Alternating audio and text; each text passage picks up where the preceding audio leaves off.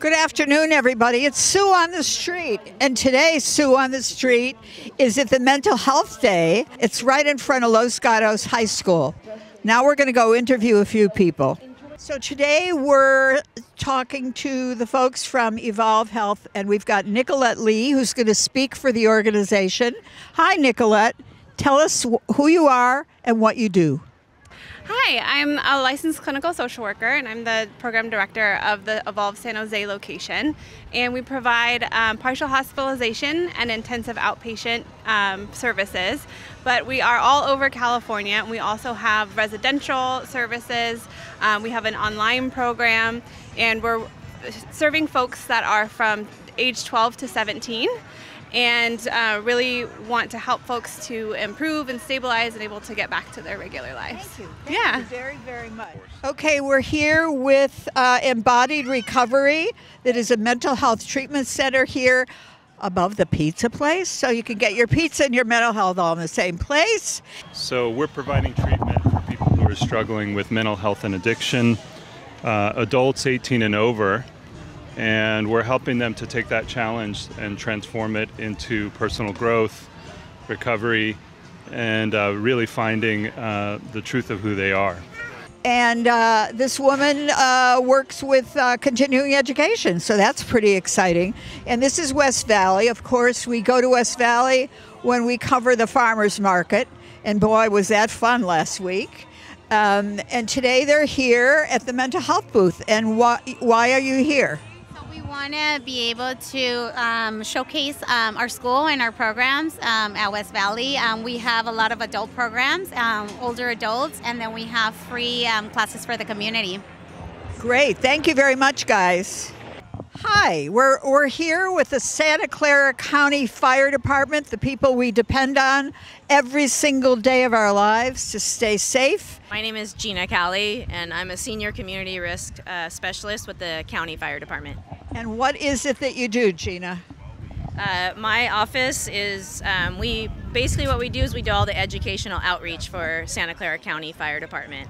And so we're out here today educating people on emergency preparedness, and we offer free safety classes every month.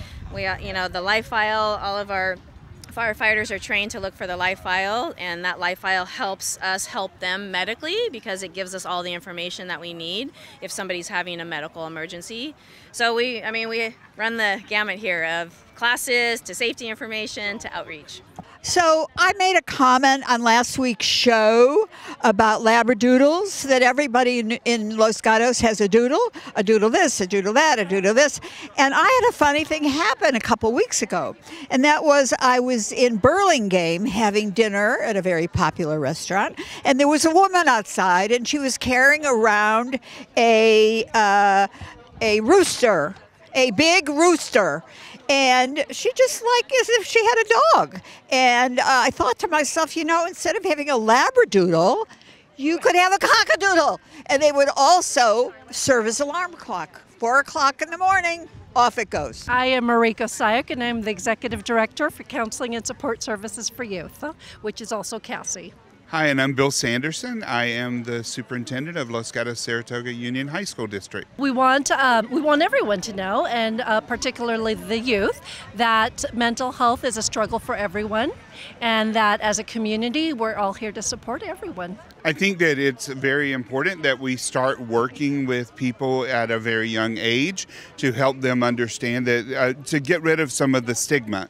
Because the stigma around mental health issues, if you think about it, one of the reasons that we have issues that are not addressed within our community is that we have a generation that grew up with a huge stigma. So how do we change that? And we change that by starting the shift very early on and working with students and providing services within our schools to help remove some of that stigma so that when those students become adults, they are very productive in our community, and we have a huge shift in that for generations to come.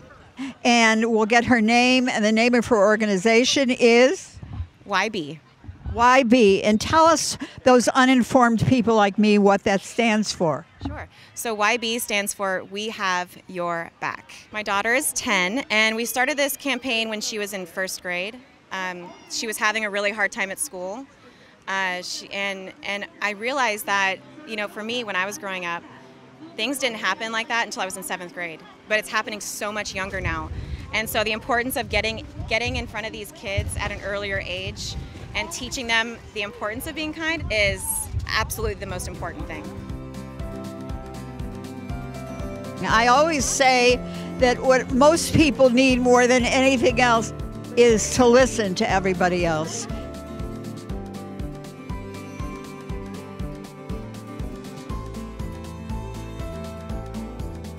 It's been really, really interesting, and I'm here representing KCAT and my show, Sue on the Street.